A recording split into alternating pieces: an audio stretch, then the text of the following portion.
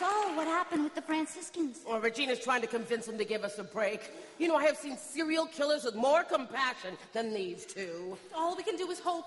Yeah. Oh, hey, but we still have all these really nice people out here waiting to be entertained. And not to mention a talent scout. Have toe shoes, we'll travel. And toot. So, what should we do? We could all sing, I know, a Convent song. Amnesia, come out of the woods, it's safe. Amnesia, how does it go? How does what go? I know a Convent song. Oh, you know one too? How does yours go? Amnesia, why don't you just start yours and we'll follow you, all right? Okay. Yeah. Oh, but I don't know if Reverend Mother would like this song. Oh, hey, guess what? Reverend Mother isn't here, so I wouldn't worry about it. Go ahead. Okay. Brother Michael, let's do that song.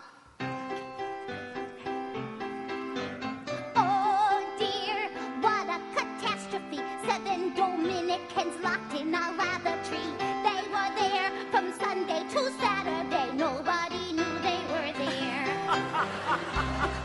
That is really funny. Oh, it should be the Franciscans locked in there, though, right? Good idea. Oh, and how about if the whole audience sings along on the chorus, okay? Yeah. Sing it again so they can get the words.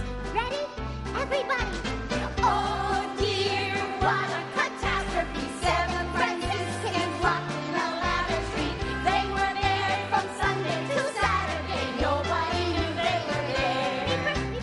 First was the novice named Sister Rosalind. She prided herself on being so thin. But when she sat down, the poor dear fell in, and nobody knew she was there. Oh, dear, what a catastrophe. 7 Franciscans locked in a lavatory. They were there from Sunday to Saturday. Nobody knew they were there. Take it! The next was the gym teacher, Big Sister Myrtle, hopped over the door like a steeplechase hurdle. Her glasses got caught on the stays of her girdle, and nobody knew she was there. Oh, dear, what a catastrophe. 7 Franciscans locked in a lavatory. They were there from Sunday to Saturday. Nobody knew they were there. Sister Patrice was the organist's daughter. She went into passing superfluous water. But while she was flushing, a rising tide caught her, and nobody knew she was there. Oh, dear, what a catastrophe. 7 Franciscans locked in a lavatory.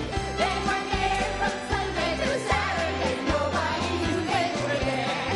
In a race against time, there was old Sister Joel, who flew in so fast that she was out of control. The seat was left up and she slid in the bowl, and nobody knew she was there.